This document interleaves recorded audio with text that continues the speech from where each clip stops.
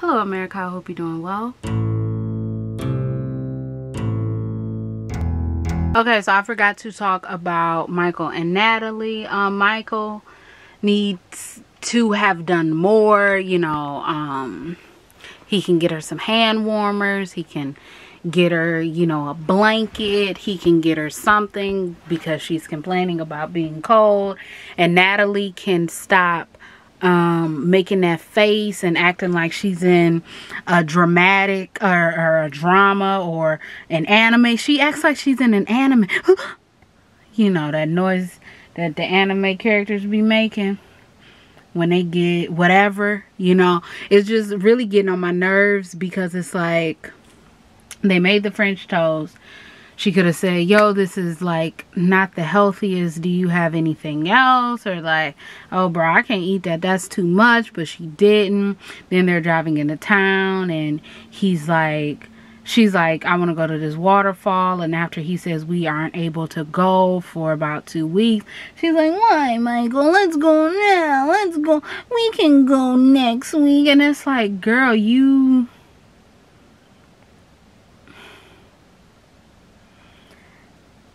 Even if Natalie is 100% correct in her, you know, thinking that Michael wasn't as prepared as he needed to be to, you know, see her or to have her come, and, you know, she doesn't feel as though she is a priority. Even if she is 100% correct in that, the way that she is saying it and the way that she's not saying it and the way that she's trying to like beat around the bush and I don't know, the way that she's doing her face and everything, it's like, girl, no one's gonna care because it's annoying. You're annoying. You're annoying. You're annoying. You have to stop being annoying, because it's like, if you present your information incorrectly, then people aren't gonna care. And, you know, I get that she's saying it's a small town and everything, and, you know, she ain't gonna have nothing to do, and I understand all of that, but it's like, ma'am, can you do this better? Because then she gets out the car and she's like, I need time alone. And then she's crying and he's like, why are you crying? And she's like, I don't know. And, you know, she could be overwhelmed. She could have a lot of emotions that she's not expressing.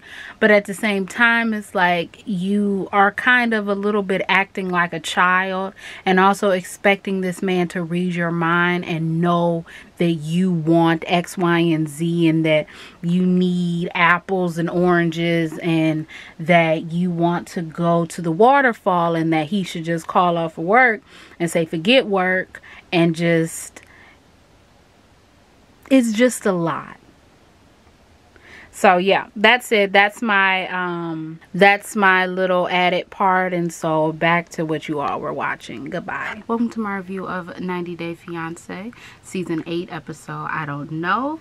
I would like all of your good energy to be directed this way, because my car needs a power steering pump and I need to find someone to do it. So yeah, and also I'd like to let you all know that Handmade Jewelry has just dropped the new collection, the Earth collection. It is available on the media platform MIIRIYA.com, and then you can search for Handmade Jewelry. My links in my bio are not updated, so I need to update those. But also, if you shop on the media platform, you will get $1 off of one item, $2 off of 2 items, $3 off of 3 items, $4 off of 4 items. You get it. So let's get started. Andrew and Amir, it was really simple. They are going to Mexico City. He walking in the damn airport with no mask on. The mask is on his chin. I don't understand, what is that protecting me or my children from when you have your mask on your chin? But anyway, the mask is on his chin, and then he receives a text message from Amira's father saying that she was detained in Mexico City. He is shocked, appalled. But the thing is, you know, this is your fault. Well, I mean, it's her fault because she has free will and she didn't have to do it. But it's your fault. You thought that your American self was going to be able to, you know, do whatever you wanted because you were an American, and you thought that she was going to also be able to do whatever she wanted because she's your she's a fiance of an American, and they detained her. And when he called to speak to the police, they didn't speak English, and so they hung up on him. But it's like, aren't you at the airport? Can't you just say, where's the policia? Donde? I don't know. I'm just a little confused. Hold on. Y'all remember when I had my big cup? Well, in our temporary home, my big cup is not able to be big cupped. So I got this.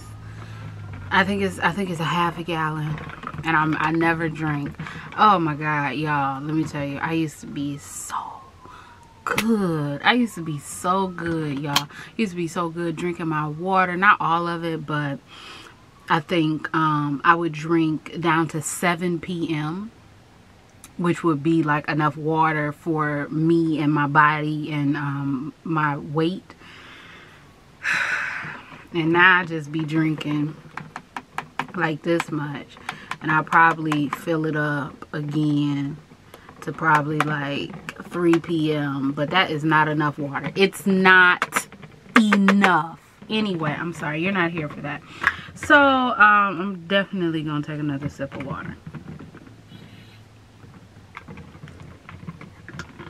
We see Rebecca and Zied. Now I seen something on Reddit talking about they are an immigration lawyer, and this is not how the process works as far as like the I-295. Girl, that is a highway. The I-295 being approved, and then you know, I-216, I don't know, y'all. I don't know. The I-21C. I don't know. Anyway, whatever, being approved because the immigration lawyer was like, this is not how the process works. Then somebody was talking about continuity errors with Michael and Natalie, although I did not see them, and the hour and a half kind of flew by watching this show, and I wasn't gonna go back and watch it again. So, but anyway, Rebecca finds out that Zied has gotten approved. I will say that Zied looks 1,000,000,000% better. And I know that we've seen Zied, you know, in previews and everything. And I know that they've probably showed Zied before this. And I'm by like no means saying Zied is bae, zaddy, none of that. I'm not at all saying that. But Zied looks 100% better than he did. A little dry lip going on. Anyway, Zied looks 100% better than he did when we first met him, with that long hair and a little maybe too tight shirt. He looks a lot better. He is going to be making his way to America. I'm a little bit confused on the timelines because, as we know, Amira and Andrew are in Corona times, and I know that Rebecca lives in Georgia.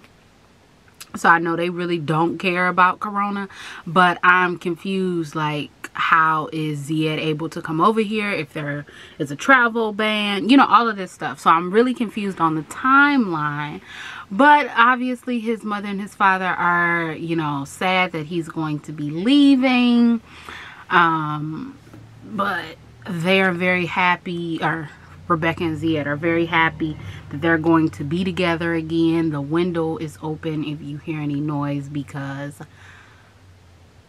I'm hot. Like, I'm beautiful hot, and also I'm hot. So we see Julia, she's on the farm, and what really blew me about this whole like farm thing is when his mother said, so tomorrow you can just start helping the animals, feeding the animals. And I was like, tomorrow can she not have a full-time job? As soon she could have came here on a work visa. The way y'all trying to work her, she could have come here. Bro, it went from I just got here, we're about to have a dinner, then we going out to see everything, then we go back to the farm, then I'm getting a tour of the I'm getting a tour of the farm and the house. Y'all ought to be ashamed, okay? You ought to be ashamed. Not putting that woman in the room with paint cans, with storage units, not putting her in the room. It's like y'all said we can't sleep in the same bedroom. Then I look at his bedroom. His bedroom's clean. It's a bedroom. Come to my bedroom. It's a storage closet. Not a closet. It's a storage area. Paint can. Big paints. Big paints. It was something else in that room that I cannot remember what else was in that room. But I seen the white storage and I seen the paint. And then it was something else in that room. And I was like, huh? What? And obviously Julia was like, I mean, I said it was nice, but it's a storage unit. And look, I'm a little bit confused on the whole. Like, I get it. Okay, whatever. You don't sleep. Y'all can't sleep in the same room. Okay, whatever. We understand that. We get that. That's fine. Well, it's not fine for me. Wouldn't be fine for me. But whatever. That's fine. But I'm getting a little annoyed because the whole sleep together, like literally sleeping together. Yeah. I feel like when she said, I just don't want to sleep alone. I mean, look, yeah, they might do it, but it's like people just do sleep, you know, in the same bed together, you know? And it was like, what?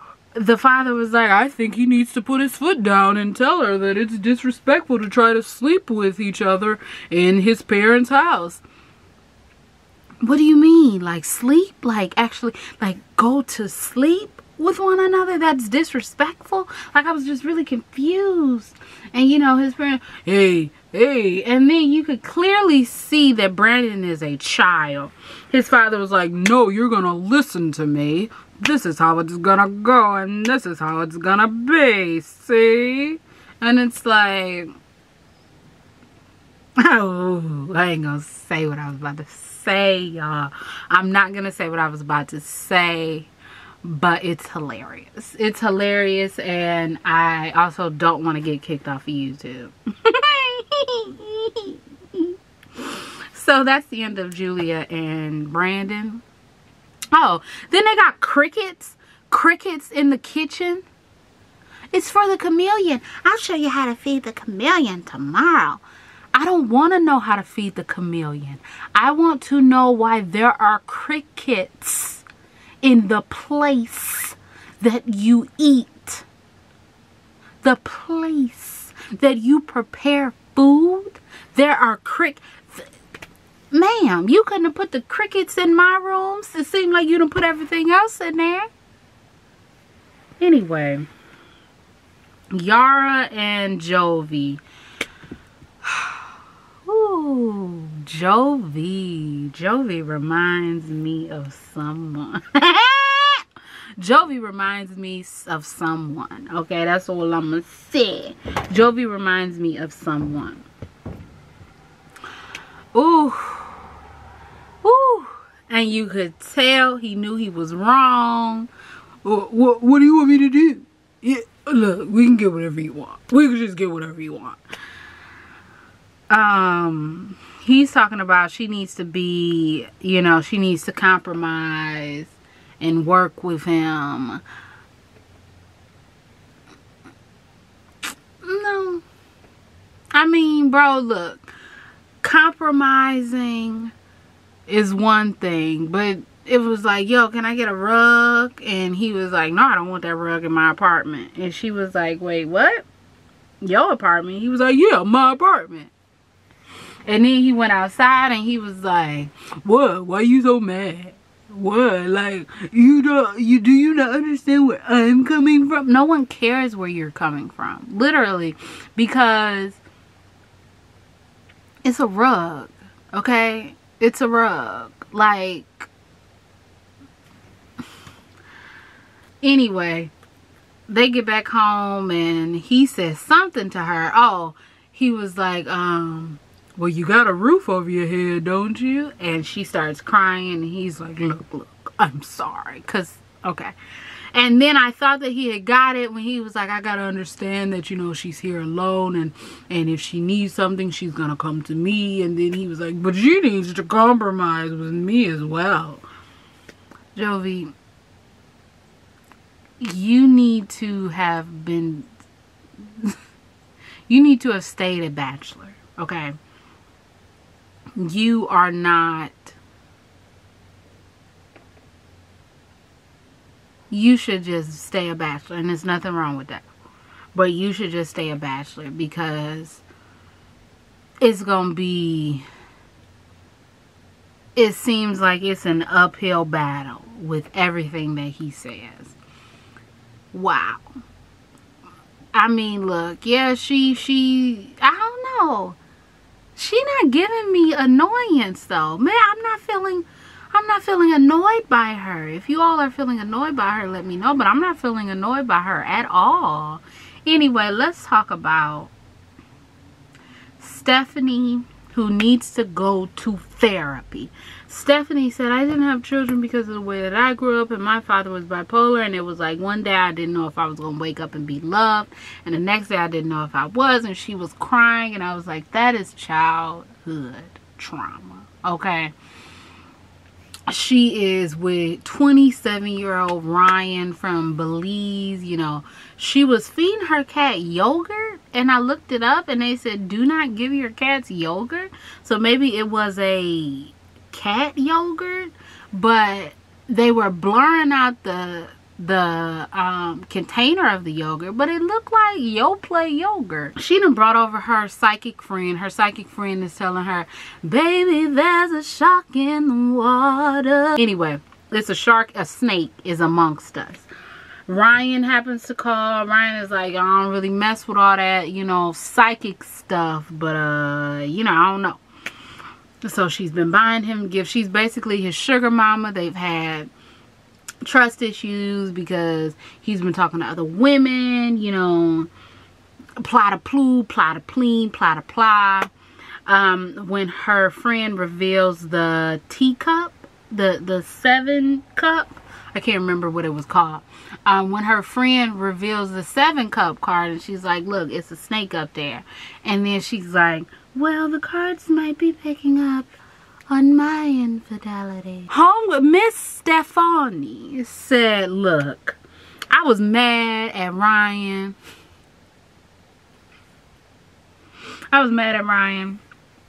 So, you know, I thought that it was over between us. You know, I seen him texting these other girls. I was done. I was over it. So his cousin Harris, I thought he said Paris, but he said Harris. Harris, you know, I had called, and Harris was like, yo, what it do, baby? And I was like, you know, I partook in the sexual relations with Harris. Ma'am, she done slept with this man's cousin. Why did you sleep with this man's cousin? Why didn't you go to sleep with somebody else? Why the fuck you sleep with this man's cousin? She called his mama, not her calling his mama, talking about that's my mama-in-law, and you didn't slept with her brother or sister's child? Maybe, possibly, because it could be from his father's side. You didn't slept with her nephew? Or nephew-in-law? Oh, Lord Jesus. When she said she slept with that cousin, I said, ma'am, Out of everybody you to sleep with, you went and slept with that man. Anyway, I'm done, y'all. I'm getting off of here. I don't know what's going on. I really don't know what's going on. I don't know. I mean, I guess she's just on here to promote her business. Skin envy. Make your skin the envy of everyone. Look, I don't know if that's their tagline, but if it becomes a tagline, hey, I'm gonna need some money, okay? Or that cat. No, I want some money and the cat. Okay, Stephanie?